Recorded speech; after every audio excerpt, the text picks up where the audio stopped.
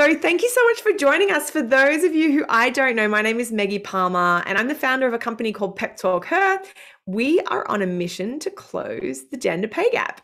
And you may or may not know Molly from Negotiate This, who I love. Molly, thanks for joining us. Do you want to give us a quick intro to you and why you started Negotiate This?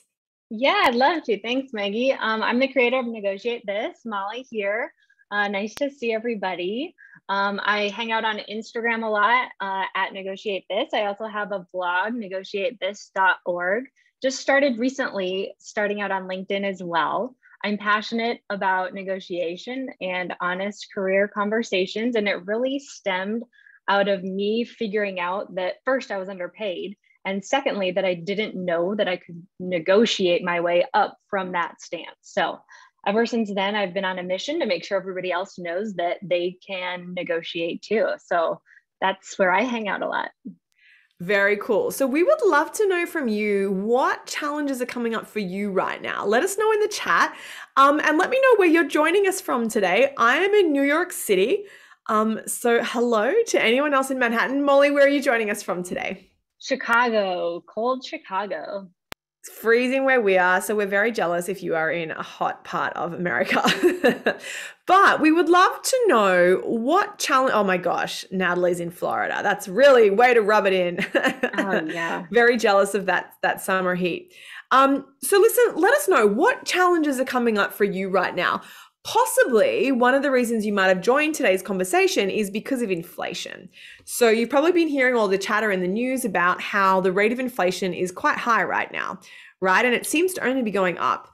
So what we know is when it comes to our salary, when inflation is high, it means that the money that we're earning doesn't buy as much cool stuff as it once did, right? So the cost of rent, the cost of gas, the cost of a Coca-Cola, a loaf of milk, a loaf of bread or a carton of milk, everything's going up.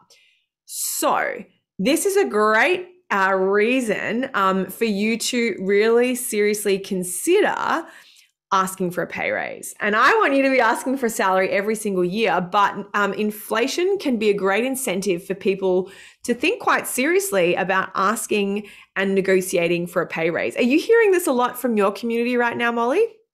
Yeah, I am, absolutely. And it's all over the news. And there are some different strategies that, I mean, we've both talked about, and I've written a little bit about kind of navigating that conversation about inflation and just negotiating from there. Something that I've kind of opened up a little bit is maybe not walking into your boss and saying, hey, inflation's 7.5%. I should be getting that plus more, plus all the value that I've provided. I mean, there are different ways that you can go about it. Not to say that that will never work, because there are times and places where that could very much be a necessary conversation. But kind of how I've written about and posted about navigating that conversation is to first focus on the value that you've provided and then go from there, just like you would every other conversation. I've seen some people kind of compare it to when you find out maybe a coworker is paid more than you. Mm-hmm. You don't just initially walk into your boss and say, hey, I found out that Joe was paid 10,000 more than me and I should be getting that too. Right. Yeah. You kind of navigate it very strategically. And it's the same way with inflation as well. And it's such a great point. So when you are negotiating, you want to think quite strategically. So one of the things that we know is that unfortunately, women are penalized to a greater degree than men when we do negotiate, right? So there are unconscious bias and unconscious parts of discrimination that actually come into how we are perceived when we negotiate. So this doesn't mean that we shouldn't negotiate. It just means that, you know, you really need to prepare in advance how you're strategically going to go about that.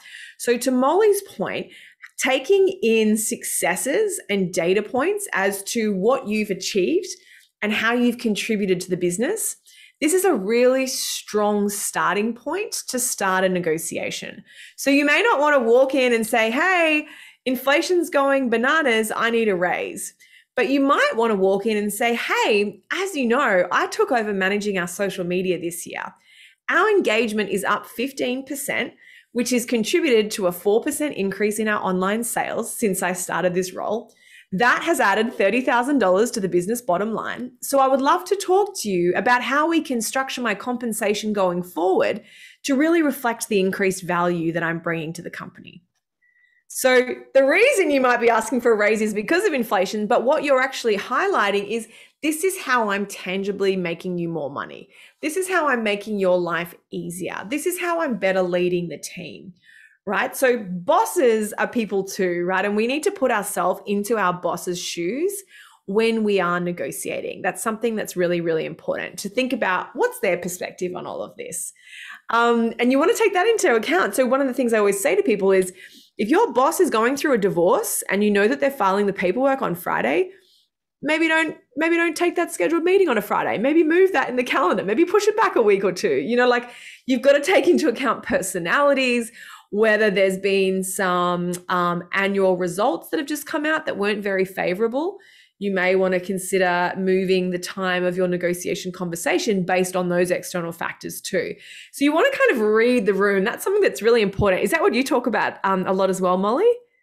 Yeah, I love how you brought up putting focusing on the data, the numbers. Like if you can quantify it and put in like, hey, I saved us 12%, or I brought on this new client and I got us this deal, like that really helps. Like people always respond to numbers, like Meggie was saying. And something that I've been focusing on a lot lately, or that I've been hearing as well, is that we need to look at the relationship between our, like usually you're negotiating with your boss or your manager, and just keeping in mind that you have a relationship with them and you're going to have a relationship with them afterwards. So you want to keep that in mind. And it's not like, hey, I need this now. It's, this is what I provide. You have a relationship and you want to gain from your side, and they probably want you to stay as well. So I like thinking of that as well. No, that's so true. And one of the things we always say is you want to approach a negotiation really with a long time frame in mind, almost as though you're entering into a marriage of sorts, right? Because, you can go in and you can screw the other party out of a heap of cash right now, but you need to appreciate the way that you go about that negotiation potentially could impact that relationship over the long term. I have one of our facilitators at PepTalkHer. He was the chief negotiator for J-Lo and A-Rod, and RIP J-Lo and A-Rod, but like in the former iteration when they were together. And he talked about how sometimes they would go into large negotiations with huge companies, and I won't name names, but huge companies doing massive deals, right? And he said, sometimes we would leave value on the table. And I was like, what? And he's like, yeah, sometimes they would think we were going to ask for X million and we would actually only ask for this many million. And I said to him, I was like, why? And he's like, because instead of a 3-year deal, we'd then get a 5-year deal, right? Or instead of this, we'd get that. And in the long term, that was better for the business and for the overall brand. So it's very interesting, even hearing from people at the very top of their game, sometimes intentionally they leave money on the table because they know that by strengthening that relationship and by delighting the other party, in the long run, it will come back to benefit them for the better. But there's just merit in kind of thinking about that, and it's a tough balance, but it is important. And one of the things that we built at PepTalkHer is an app, right, to help specifically you be able to track your successes. It's totally free. It's called PepTalkHer. You can check it out on all the app stores. And what it does is it'll be like, Molly, what's up? What are you really proud of this week? And Molly might be like, well, I worked with this many clients or whatever the case may be, right? And those data points are super, super valuable. So you want to be tracking those data points throughout the year. So you can prepare for your salary conversation the night before, and that's okay. But it's much more powerful if you're preparing for that throughout the whole year. Because here's a quick example. So Molly, do you know what you had for dinner, say last Wednesday, for example? Can you remember? No, I cannot even remember what I had last night. I know. I don't even know what I had for lunch on the weekend. I'm like, wait, what? What did I eat? So of course, we don't remember all of the little details in life because why would we? But then if you think about that, do you know what you did in your career in October, in June, in February 2021? there's a lot that's happened. And so the purpose of the app is to help you track that and recall those important pieces of information when it really matters, right? So when you're in that salary negotiation with your boss, you can then say, as you'll recall, in April, I introduced us to the Coca-Cola client. You'll recall in June, I hired 2 of the interns. In September, we had that great piece of feedback from the chief financial officer. Boom, boom, boom, boom, boom. All of a sudden, your boss is like, yeah, actually, Molly had a good year. They did. I forgot about that. So we kind of want to be able to jog their memory so that it's a lot easier for them to accept our argument, so to speak, as to why we deserve more money or a higher title. So I want to hear from you now, you, Molly, on your experiences of this, but quickly let us know in the chat what negotiations you've got coming up so that we can help you brainstorm ahead of time. But Molly, what's worked really well for you when you've been negotiating in your career? Yeah, I mean, just to touch on what you just said too, Maggie, like when you have those specific pieces of information that you've have in just one spot, you can look back on what you did a month ago, 2 months ago, 10 months ago. You have those specific pieces of information, so you know them, and you might have people that helped you or gave you that feedback, or people that were part of the process. So you can even take those tidbits and those pieces of information that you've saved, and you can say, hey, remember this person in accounting, they said that this was the best presentation that they'd had seen this quarter. And you can take that specific piece of information that you would probably forget, and maybe it's a decision maker who said that to you, and you can kind of leverage that in those conversations too. So I absolutely love that, of tracking your work wins, keeping it all in one spot so that you can bring it up when it counts. And to answer your question, I mean, that's part of it. I had specific ways that I showed value. Like I was, a top performer. I demonstrated that. So I think that's sometimes can be the caveat too. I mean, there are a lot of hard workers in a lot of spaces and a lot of industries, but if nobody knows that, if your boss doesn't know that, if a decision maker doesn't know that, then it just, I mean, of course it counts, but they just don't know it. So I think that was a question that's come up as well. They need to know it. You need to show your value. We can't expect our bosses, our managers, everybody above us to know all of the amazing things that we're doing. We have to show them, we have to tell them, and hopefully on a regular basis, not just at the annual review time. Totally. We want them to know it ongoing. And Maggie, this was a question that I got actually in another session. How do we let the decision makers or our coaches, our bosses, how do we let them know on an ongoing basis of our good work? And I mean, we had a couple of ideas that we brainstormed, but I would love your feedback too. It's a great question, Molly, because, it's the same, to your point, it's unless you're J-Lo or Oprah, you probably don't have your own publicist. I don't know if you do, Molly, but I certainly don't. So you're on your way. Maybe one day. So if you don't have your own publicist, who's doing your PR? And I'm not talking about the PR that's getting you in Time Magazine or CNN. I'm talking about the PR that means that your boss's boss knows that you're a valuable contributor, that people on the executive know your name and they've kind of seen you around the place, they've heard you mentioned, right?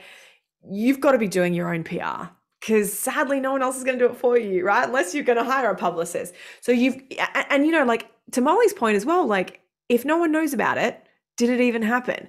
If you worked, an 80-hour week to get that deal done in time so that you didn't lose that client, if no one knows that you did that, I'm not really sure if it's going to be that helpful for you when it comes to promotion or pay raise time. So there are ways that you can raise it in a way that's going to feel authentic and not awkward, right? Because some of us are I don't want to be the center of attention. I don't want to toot my own horn, etc. So there's a great technique that I like to call the FYI only email. So the FYI only email. So this is an email that I recommend you send every 2 to 4 weeks-ish. So you can go ahead if you want and open up your calendar and just create a little calendar situation, a little note in your calendar, and just set it to recur every 2 to 4 weeks. It's up to you.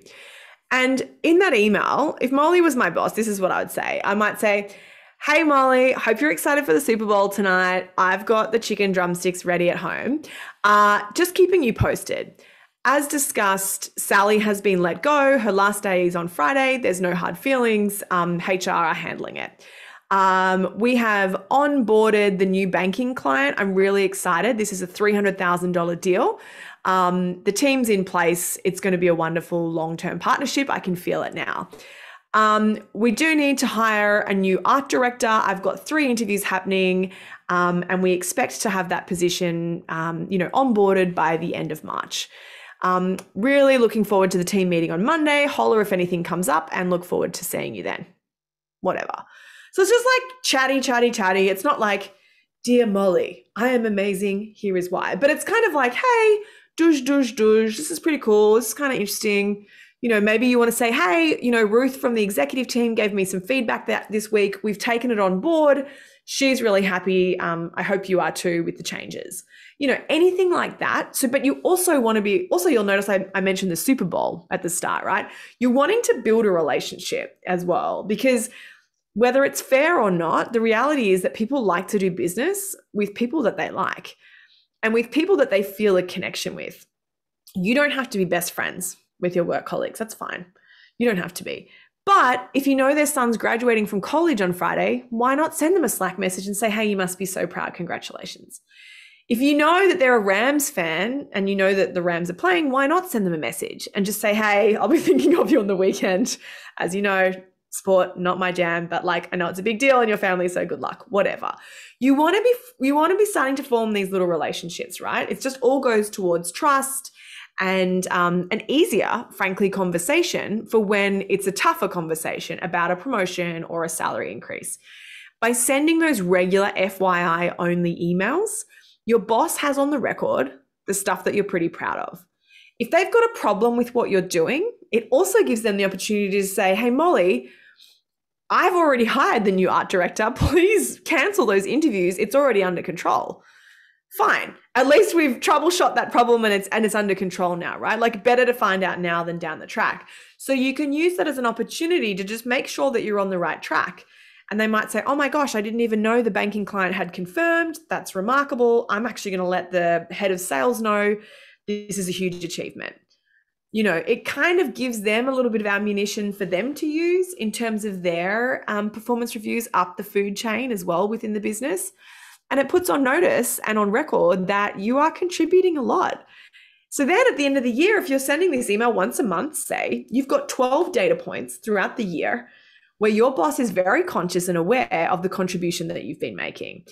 So it means that you kind of done some of the groundwork around why you deserve a raise before you even go in there to ask. So we found that that's crucial, Molly, to getting that success before you even walk into the negotiation table. I love that. And it feels a little bit low key and low pressure too, if it's an email, right? And I mean, right. A lot of people aren't even in the workplace anymore. So it's kind of is that just quick email right off the bat. And I just read a little something recently and it said, negotiation is at the minimum maintaining your relationship. And in the very best cases, it is improving your relationship. So it's all about the relationship, especially when we're talking about career. When you're in your career, you're going to be around those people. If it's a recruiter, if it's a manager that's hiring you, even if you don't work with the recruiter, besides your onboarding and recruiting time, they still have very direct access to the company. So you always want to be building and thinking of that relationship all throughout the process, before, during, after. And, relationships are important, and they've never been more important than now. The reality is with remote working, work from home, it's a lot harder to go for lunch, to grab a coffee, to run into someone while you're making a tea in the kitchen. That doesn't happen now. So you have to manufacture those opportunities. You have to, because if you do that, you're going to be in such a stronger position than your colleagues who don't. Than your colleagues who say, oh, it's too hard to get to know the new boss because it's remote, so I just won't even bother. That's fine. But then when they walk into that conversation asking for a raise or promotion, it's going to be that little bit more awkward, as opposed to you who knows that they're a Rams fan, who knows that the boss's twins graduated from college and you've kind of got a bit of a rapport already, right? And it's important that you develop that relationship, right? Because it just means that having these conversations is that little bit easier. You'll feel more confident, you'll be less anxious. They feel like they know you, you feel like you know them and can understand them and what they're looking for as well, right? So it's very important in COVID work from home times to find ways to build connection, human connection with your colleagues and your bosses. And indeed with people outside of your specific team as well. One of the things, Molly, that from when you're looking to negotiate title or salary, if you've got alternatives, you have a much stronger bargaining position from which you can negotiate, right? If you have alternatives. And so having strong networks throughout the business, up, down, sideways, is very powerful. The reason is we want these people to be mentioning your name in rooms or Zooms that you're not in, right? I want people to be putting you forward for opportunities, to be asking for you to join their team, to go on secondment, right?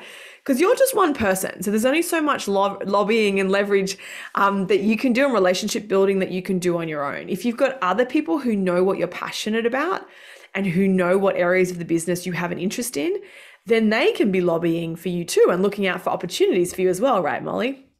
Yeah. And I think that speaks volumes to be vocal, like be vocal to your colleagues about things that you've done, be vocal to the people above you who who manage you. You just want to talk about what you want, where you want to go, what you've done, some solutions you have, some ideas. Another big piece of negotiation, and drop some questions in the chat if you have them. We'd love to get to those too if you have specific ideas or areas that you want us to touch on. Where was I going with that?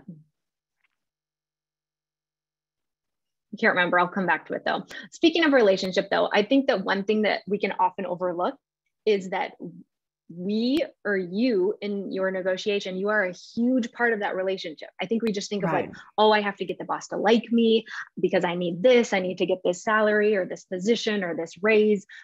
And I think one thing that's been really on the platform right now is that employees have a huge amount of power. They have a huge amount of leverage right now with the Great Resignation, with people wanting more people in certain industries and companies. So I think just being mindful of that, and I think that can really help even like your confidence and how you feel about walking into that negotiation. You're the other half of that relationship.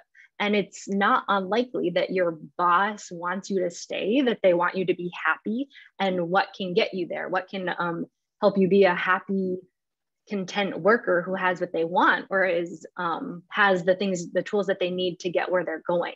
So I think that that's a really important aspect to keep in mind and that we often forget. It's like we're just kind of like coddling this relationship so that we can get to the next part. No, it goes both ways. So step into it confidently so that you can get your needs fulfilled as well, because you're a big asset to wherever you work.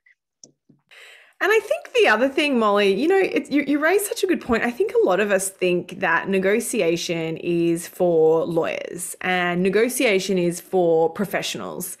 And let me know, let us know in the chat. If I said to you all, you have to go in and negotiate for your salary in 20 minutes. If I said Alfred, Amanda, Marilena, Natalie, Tammy, Tari, you got 20 minutes and you're going to go and negotiate for your salary. Let me know in the chat, like what's one word that comes up for you? Like, how does that make you feel? Let me know in the chat. And Molly, like what comes up for you? If I said you got to do a snap negotiation, like how does that make you feel viscerally? I think just going back to like my roots and my initial feeling of negotiation when I didn't know what to do, the first word that comes to my head is vomit. I'm going to vomit. I don't know what to do. I don't know what to say. Yeah. Do they like me enough? What about you, Meggie? Yeah, I think so, right? Like hives, like breaking out in a rash. Marilena's saying she feels stressed. Natalie's nervous. Totally. Anxiety comes up a lot.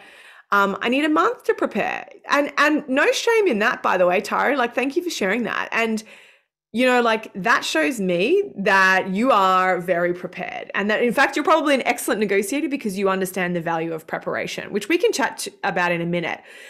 Because, one of the things that's, I think, really important, and I know Molly and I would love everyone to walk away with today remembering, is that negotiation doesn't have to be stressful. It actually doesn't.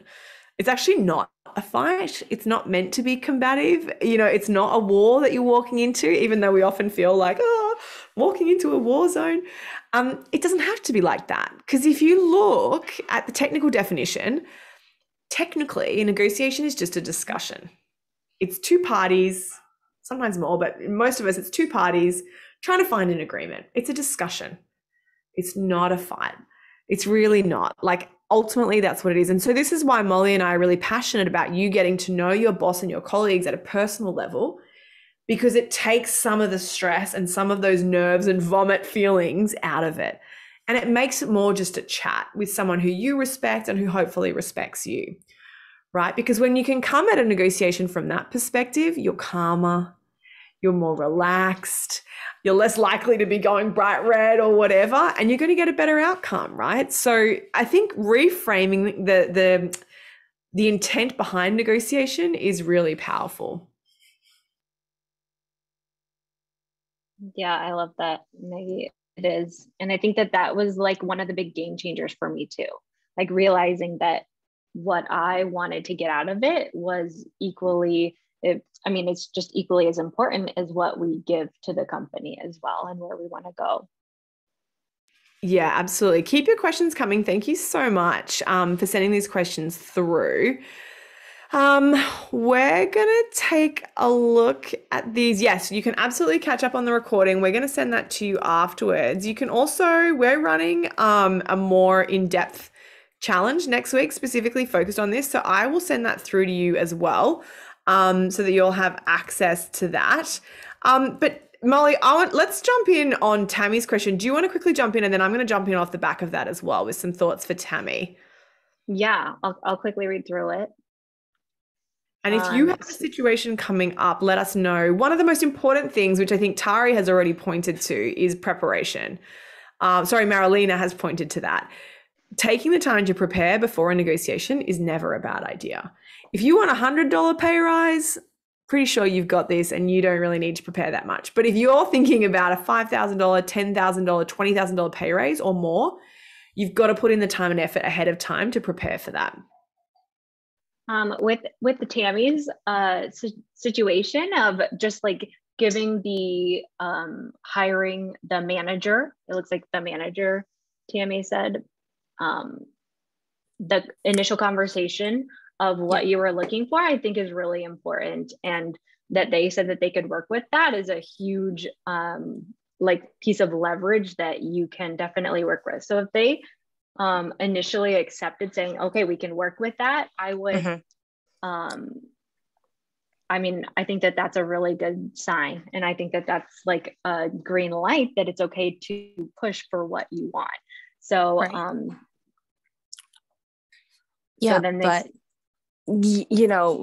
So basically that's what they said, but then they come back with like, oh, this is the best that I could do. Do you kind of like, well, you said it was this amount, but now you're saying, oh, this is the best that we can do. But, I'm just trying to see what's kind of like reasonable.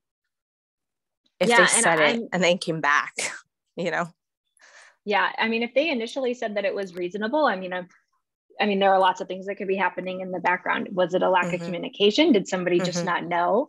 But like, I would return to that conversation that I've done in the past as well, saying, okay, in our initial conversations, we said that this was like the range that I was looking for, and based on the experience that I come in with, and this different value that I will provide to the company or the position, this is what I'm looking for. Is that or how can we make this work so this will fit?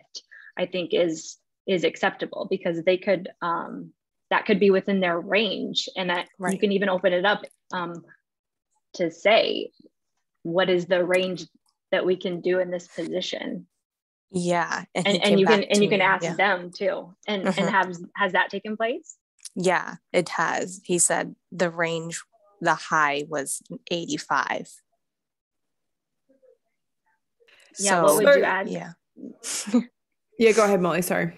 Oh, I was just going to ask what you would add, Maggie. I'd love your expertise too. Well, I think you mentioned that they're pushing for 90K.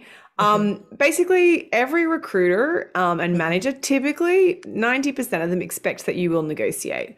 So Right. all of these things are within context. If you are currently unemployed, if you need this job in order to put food on the table and pay your rent, it's a slightly Right. different calculation It than if is. you have a job right now that you're pretty happy with. You know, you then have more leverage. So any of this advice, obviously take with a grain of salt given your situation, because Yeah. it's all dependent, right? However, in an ideal world, if you do have the capacity to kind of play a little bit of hardball, shall we say, you know, you can use language and say, listen, given the KPIs required for this role and given my seniority and experience, it's my expectation that the offer will be north of $90,000. I'd really appreciate you talking to the manager to see what we can do to get closer to that figure I'm really looking for. So you're not saying no, piss off with your low offer, but you know, you're also kind of framing it in a way that's really positive and that's collegiate. So you want to be solutions focused, right? And if they come back and if they say, listen, 85 is the number, you can say, look, that's a little lower than what I was expecting. I'm very interested in this role. Could we put in the contract that we reconsider my salary after 3 months, or we renegotiate after 3 months or after 6 months? The other thing you can think about as well, Tammy, and we talk about this a lot in the Career Challenge, is non-monetary benefits. So what else is important to you? Like I used to always negotiate for 8 weeks of paid time off when I was a reporter. So I would always get 8 weeks of PTO. You know, that was important to me. So I would negotiate for more paid leave. If the salary wasn't what I wanted, I'd be like, okay, well, would you be open to 8 weeks leave instead of the typical 6 weeks? And normally they'd say, yeah, that's fine. We can do that off the books, no problem. Or maybe they'll give you a higher signing on bonus if you're leaving equity or bonus on the table where you are in your existing job. So thinking outside the square, so you've got alternatives in case they say 85 is our final offer and in case you really, really want it. Then you can say, okay, listen, I can work with that. Could we discuss the other benefits involved in this role? Healthcare, 401k, signing bonus, equity, you know, sales incentives, et cetera, depending on your role. Okay. Thank you for that. Of course. I'll pop a resource in the chat that might be helpful for you as well, Tammy. Thanks. I think we've got some other questions coming through as well, do we, Molly? Yeah, we have a few. How can you negotiate a salary with a new manager for a new job? So I'm guessing that it's at your current company, at your current job, and there's been a new manager at your current company. So I think it goes back to relationship building, getting to know this person, getting to know a little bit who they are and where you're coming from. Like let them know your side of the relationship, where you've been in the company, where you're looking to go. And if there's other people who have a little bit of the background on your track and where you were going, I would definitely loop them in. If there's another person that is maybe like the same ranking as that person, to have them vouch for you, or even another colleague. But and it's specifically looking at salary with a new manager for a new job. So it sounds like the whole thing is new. So shoot your shot. I mean, if there's a background or this position is brand new, you have a wide open space to kind of look at the market, look what other companies pay this type of a role, and feel free to add specific details into if you have more specifics in that scenario too. And we'd love to respond to that. And there's a great question here as well from a manager who has a team member who's not being paid the market rate. Given that their experience is that they're going really well, so actually they're probably due for a pay raise. So I can speak to my experience on this. Back when I was a junior reporter, I actually had a boss who sounds like they're a bit of a legend like you. And my boss was like, hey, Meggie, you should really ask me for a pay raise, like wink, wink, nudge, nudge. And I was a bit oblivious. I was like, what?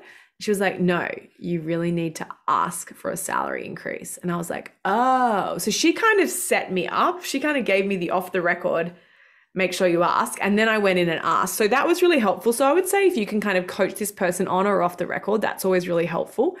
And then the other thing is, as a manager, when you're advocating for raises for people on your team, having data to support that. So you can go to them and say, hey, listen, I'm going to advocate for you to get promoted and to move up within the band or to have a bump in salary.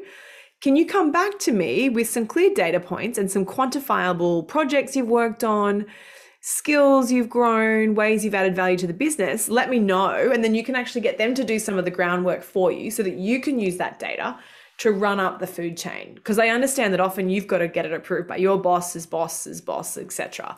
Right? So you do need those data points as well. Some companies will have a pay equity policy potentially, or there will be a very clear band structure in place. When that's the case, it's a lot easier because you can just say to HR or finance, listen, they were doing this, now they're this, so we need to increase them to here. Some companies don't have that. Smaller companies, often it's a little bit more nebulous, a bit more of a gray area, so it's a little harder.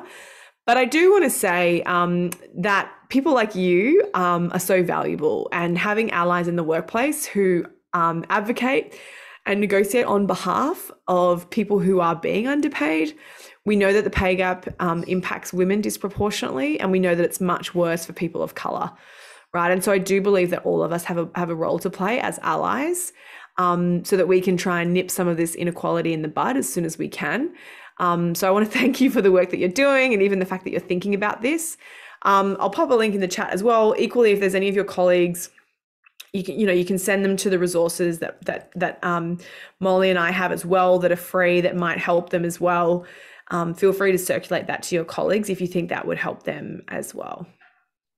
Yeah, I love that too. I love that question, because as you are, and as Meggie said, we're all change agents. And especially if you're a decision maker, you can make so much positive change, because we all know that so many people are in that position. And it sounds like in a lot of situations, there aren't those structured pay bands. And that's when people can really fall to the bottom of like inequitable pay. So I mean, you don't have to be a decision maker to be a change agent. You can be a colleague, you can be an employee, you can say, hey, guess what? I'm being paid this. Like to Maggie's point, you don't have to be the boss, you don't have to be the manager of people. You can just be the colleague sitting next to them that nudges them. I think that those conversations are so important, but that's amazing work that you're doing advocating as well. I love your point, Molly. We can all be change agents, and it's so true. And we would love to hear what you've learned from today's session as well. Let Molly and I know. She's on Instagram at Negotiate This. I am at PepTalkHer. I'm on Instagram as well. Molly, you're more IG, aren't you, than LinkedIn? Yeah, I'm an Instagram person. I'm trying to get into LinkedIn though. Yeah, well, do say hi. I'm on LinkedIn, so do say hi. Let me know. And then tag Molly and I. Pop something on your stories about what you've learned from today's session. Tag us and let us know, and then send us a DM if we can do anything to help support you, beyond today's session. We're going to circulate a replay from today so that you can check that out as well and send that to any friends or family. But if you've got any final questions, pop them in the chat and let us know. But Molly, any words of wisdom from you before? I just want to be respectful of everyone's time before we wrap up today. Words of wisdom. I love this. This is like the big finale. I have a lot that I like to post on every day on my Instagram. So check out some words of wisdom there, everybody. I'm sure a lot of you maybe found this talk from there. But I would say maybe the most recent is kind of look at all of the value that you provide. I think that was a big motivator for me to really feel good about negotiating and feel good about where I was coming from. And what Meggie and I talk about all the time is like track it, like keep track of those work wins, because you provide so much value. Truly. And often we think that maybe we don't add that much value and we're like, oh, I'm just doing my job. But like, here's the thing, your job has value. And if you were bad at your job, you would be fired. If you haven't been fired, 10 points, that's good news. And it means that you're probably pretty good. Right? So you are within your rights to track the value that you bring and to ask for a raise, if your performance warrants it. I do think you should be asking for a raise every year, especially this year, given the rate of inflation. So yeah, keep that in the back of your mind. Track the success and the value that you bring, and don't be afraid to have a conversation with your boss about that. But Molly, this has been such a treat, and thank you to everyone for joining us. If you've got a final question, you can let us know. But otherwise, I've popped Molly's Instagram in the chat. I'm on LinkedIn. We would so love to stay in touch. If you've got social media or you want to connect on LinkedIn, pop your link in the chat too. It's such a pleasure to meet you all, and we really hope that you can get more value from today's session and also the free resources that Negotiate This and Pep Talk Her share as well. We are kind of nerds and we're always on social media, right, Molly? So do send us a note and let us know if you've got further questions as well. And join our free career challenge next week. I've popped the link in the chat for you as well. It's going to be really fun. We're going to be doing a daily call like this every single day for 5 days to help you really know your worth so that you can negotiate for it this year. Molly, it's such a treat to see you. I'm obsessed with Negotiate This, so I'm glad we got the chance to partner together. Yeah, likewise, Meggie. I'm always on your Instagram seeing what you post. Maggie's the best. She's like my idol in the negotiation world. So this was a really great chat, and I'm glad everybody got to join. It's been great.